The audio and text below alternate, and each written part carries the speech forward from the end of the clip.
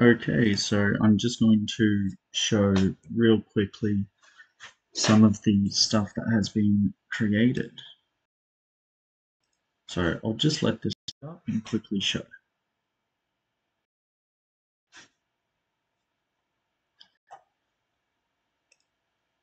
Okay, so a couple of new things added here, which I'll soon bring up.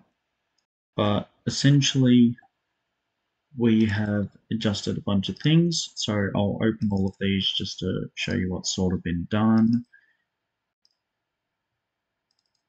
Probably noticed from the quick glance that there's been subtle changes, but I will get to that. So first thing I'll start off with, I created a new object of sorts, which I've called the orb. So the orb is going to react as our light source. So how does it have the light, you ask? Well, it's attached to, we have a texture material that's attached to the orb. So if we get out the orb, we'll go into the orb brightness material. So what it does, we have a constant 3 vector which is set to a sort of orangey tinge, and that's plugged straight into base color. We then have a constant vector with a value of 100, which is going to react as our brightness sensor. So we also have the constant 3 vector plugged into multiply in A, and the constant 1 vector plugged into B. So this multiply is also hooked into emissive, creating the light color. So in this, we've had some changes. So we've now finally implemented the crouch. I worked out the issue there. And just to show, I realized with the base color for this, we can probably set it to have a metallic look as well. So I'll just save that now, so that'll slightly adjust it a little bit. I could probably even set up a multiply form in there as well. So I'll actually bring that back and I'll quickly add in a multiply.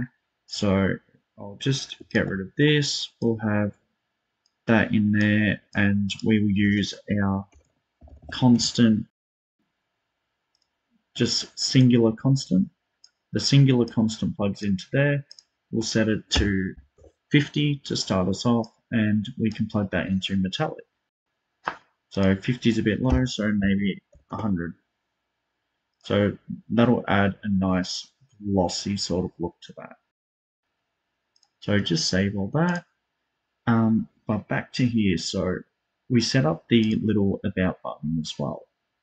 So we'll be getting this about button working, which it has been. So very similar to the options section. So when clicked, if it's valid, then it adds to viewport. If it's not valid, then it creates the About Menu widget, sets the About Menu ref, which is also attached into the import object. So we set all this up nice and pretty. And in the paused, we have it all the exact same as well.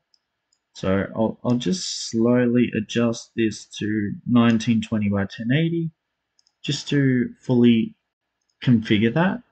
And we will also adjust this one as well to 1920 by 1080. So it's all naturally set now. So this screen could expand out a bit more. So I'll just do that. First, I'll drag this, get it about there. Then we get this and drag that over. And now that's set for our full 1080. So if I just select all of these pretty little things, we're just going to move them just a touch over. So essentially I'm just quickly showing what I'm doing. So just drag that over a little bit, make it look all pretty. bada bing, bada boom, we drag that there too. Compile, save, compile. So options menu is complete. Pause menu, this will need to just drag over here a little bit, and we drag this to here. So pause, compile, save, that's done. Now in this, we set up the About menu button. We also set up the Achievements button. So first off, I'll drag this out to the 1920 by 1080 point mark, and luckily this one has auto adjusted for us, so I don't need to adjust any of this for the time being. So compile, save, but it's all the same. So achievements button and the About button, if they're valid, they create the widget, set, add to viewport, and with the ref as well. So you can see it's not much different visually. It's the exact same, just has an About button. And we got this new menu now, which is our About menu. So I'll just size this up to size as well. So as you can see, we've sort of aligned everything centralized. So I'll just delete this thing because that one's unnecessary. So clicked on story button.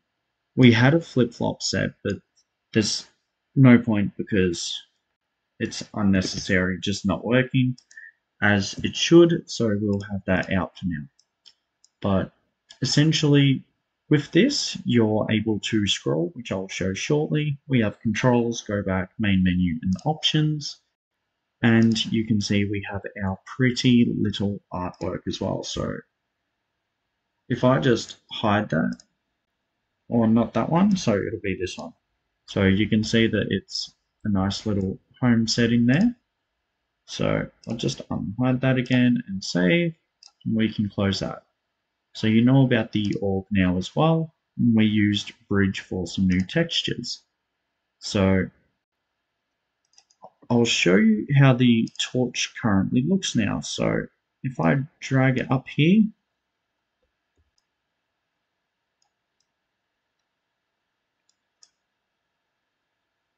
we've just got a flat black mat on this torch, just because it's all it sort of really needs for the moment, as it's just a temporary attachment for it.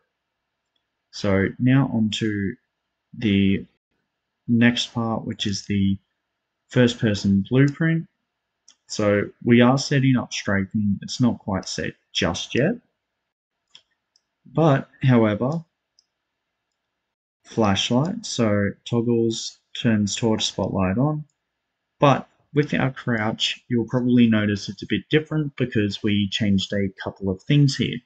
So when pressed, it sets the capsule half height to 60 with a delay of 3 seconds when released, which readjusts the capsule half height. So I'll show that in game very shortly, but you've seen all the other settings and everything for the moment, and this is just how the camera is. So you can see the spotlight pointing down because that spotlight's connected to our torch. Very simple.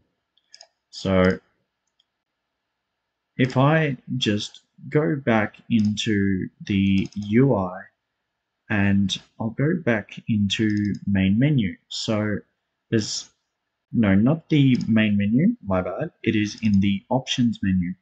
You've probably noticed there's textures here. So currently textures is causing some minor bugs, but that is currently being corrected.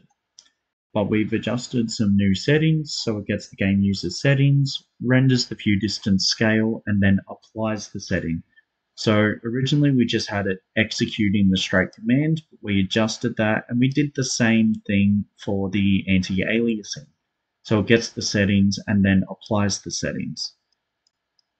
So the reason why we've actually changed that a bit is because there was some bugs which have now been corrected by fixing that. But I'll show you with this texture setting that's slightly different, which is brand new.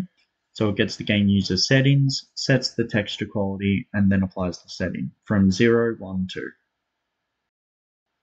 But that is how it looks now, so it's pretty much the exact same, with next to no difference. But inside of this level, you'll notice it is a bit different, so I'll speed it up. So we've got these 3 boxes now. So this one that I've just briefly selected, this will be our test level.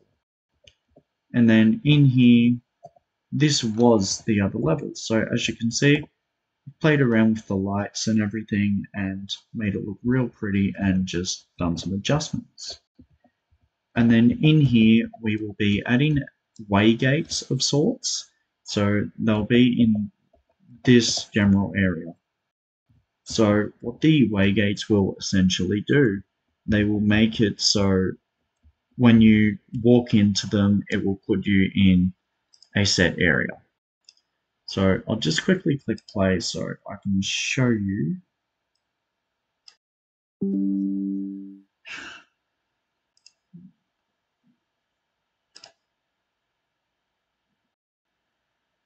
So just waiting for this to load, and there we go. So you can see you're walking, you can sprint, and the sprint gauge goes down, and crouch. So let's bring out our flashlight. So you can see the flashlight is here, and it is working. So with the crouch is working. So I'll just go back to the pause menu, and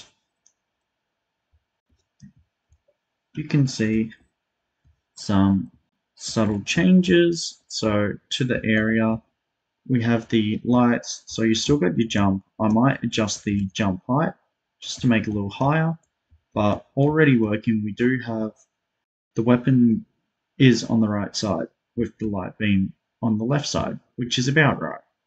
So this gun, so sound, you can flick the flashlight on and off. So we do have these different lights and played around with some textures as well. So if I just casually, just slowly walk through here, you'll start to notice things just lighting up. So it's a bit better, and this is the scrolling option I was talking about. So we have the short description with the creators included. Can go to options, we can go windowed and say 1920 by 1080, go back, and we can restart. So scene is restarted, but there will be a variety of adjustments that are still to come, of course, but for now, this is what we sort of have. So that is it for the moment.